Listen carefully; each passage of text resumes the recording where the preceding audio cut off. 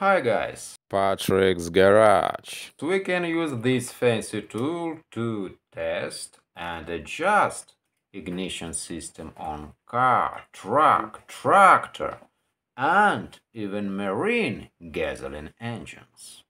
We can use chalk or white dab of paint to clearly mark the zero in the pulley with race numbers. Block the wheels to prevent movement of vessel. These are BOSCH anti-roll bags.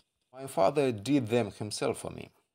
Manual transmission must be on neutral, automatic transmission on parking. I haven't worked as a minibus driver for a long time, but these roll stoppers are very useful. All wires need to be hooked up correctly. Side forward to plug. Ring clamp for minus, spots from breaker. Power leads are attached to the battery terminals. And of course we remember that during all measurements and adjustings the engine must be at normal operating temperature. And before measurements, run the engine at RPM given in the specifications. Double check indicator tests for incorrect hookup or faulty bulb. Vacuum hoses, in most cases, have to be disconnected and plugged. We can use special or self-made small rubber plugs for hoses. This hose to the vacuum governor must be disconnected and plugged. And we are ready for measurements. Aim the stroboscope at the mark on the timing gears casing. Yes, right there. And you see mark on the timing gears casing. I personally feel that 13 or 14 degrees at the idle is enough, just for me. Shift the stroboscope at the tachometer mode.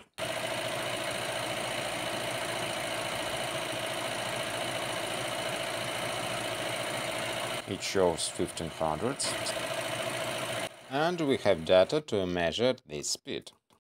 And so you can read speed of engine. Increase or reduce speed if it needs. Shift stroboscope to advance mode. Turn advance knob for adjusting. So that the mark on the timing gears casing should align with the zero on pulley. Main important thing. So take a patience. So zero on the pulley should be absolutely aligned with mark on the timing gears casing. Adjust it by knob and read measurements on scale. On the scale advance, arrow shows you which advance now.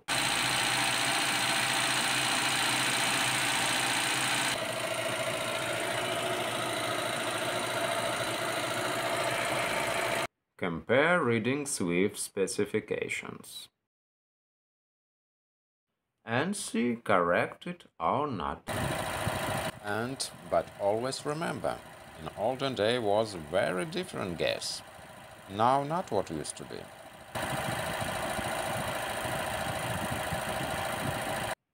If it's not correct, adjustment is required. Or maybe you tuned ignition by ear. In any case, it would be interesting for you to measure.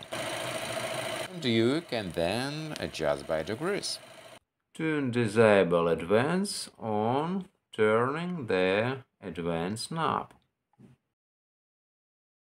Only after that, loosen the distributor mounting nut. On our engine, the hold-down nut for the distributor is difficult to reach and turn with wrenches and sockets. A custom nut, like this, can be used. You see, it's more longer than original nut. This length of nut more convenient for adjusting ignition. And turn it very slowly. Distributor rotor arm rotates with anti-clockwise direction. After that, tighten the nut and recheck the timing. Of course, you can try driving around. Feel accelerates car correctly or not. I've completely forgotten. Before advanced adjusting, check the dwell angle. Adjustment data for this particular distributor BOSCH. And if it's too high, the contact breaker gap is too small. Gap approximately 0.4-0.5 millimeters. To correct that dwell, we need slot screwdriver, and will be better to use filler gauge. But if it's too low, the gap is too wide. And very interesting sketch how increases the angle with increasing speed of engine. And if you maybe you're curious, you can watch my video about repairing this particular distributor with this number. This distributor was used only with B20 late models. Earlier models was with a little different distributor. Let's look at the contacts. Only Bosch original contacts. The same was in earlier models. Now you see data for earlier models. The same gap for earlier and late distributors. If there comes worn unevenly, it can be cause of misfiring. And if it's so, you can install electronic ignition. Our old simple distributor must be lubricated. You see, lubricating felt. Some drops of oil from dipstick is enough. I use engine oil here. Close lubricator, not forgot. Breaker cam, smear with light layer of grease. Check for scratches. If it's so old and wear, we can reduce gap between contacts. Put worn unevenly. Now we see mark not bouncing. We align it to the 0 and see readings on the scale at the same time.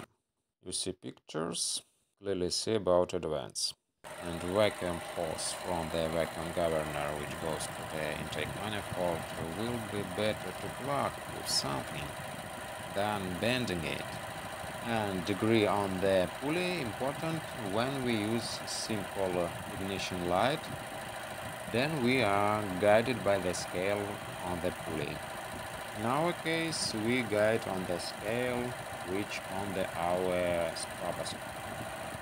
This stroboscope 25 years old, not available today of course, but in our day available stroboscopes with digital screens, maybe simple to reading.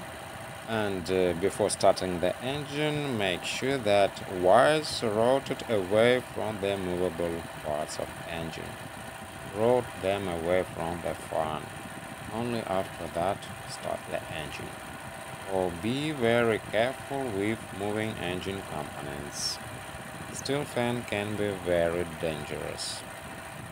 Here, readings on the scale we can see. If our tool very simple, mark on the timing gears casing should be aligned with specified point on the pulley.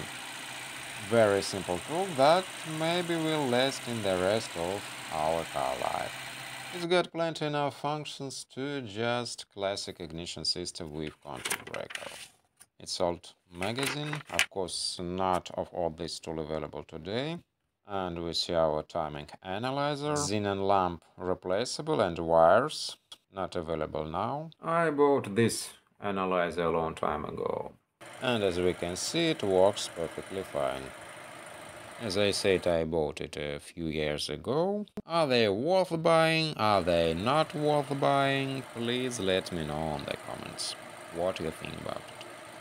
And if you're toning something, maybe you want a little add degrees of advance.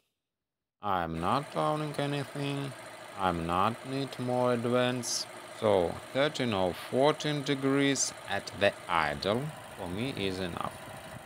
Not so much increase and not so much reduce the advance, because we can easily damage our engine. And if you have maybe mechanic you trust, get it done. Without experience, mechanics aren't very good for this job. And now they would hire anybody, because they need workforce. And now in our day workshops, They had people that knew nothing about contact breaker ignition system. And now, please make sure you're subscribed and thanks for watching.